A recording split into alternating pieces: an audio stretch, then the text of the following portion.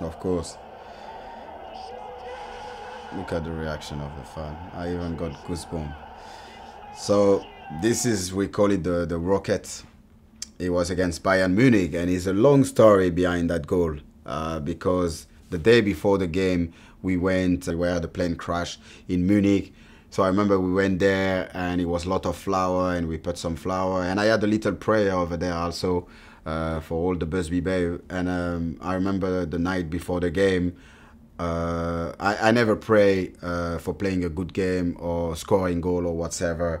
But I just that time I say I hope the Busby Babe they're going to be proud of me after the game. So when I scored that goal, actually, you can see my celebration or much passionate I was because that goal it was for the Busby Babe.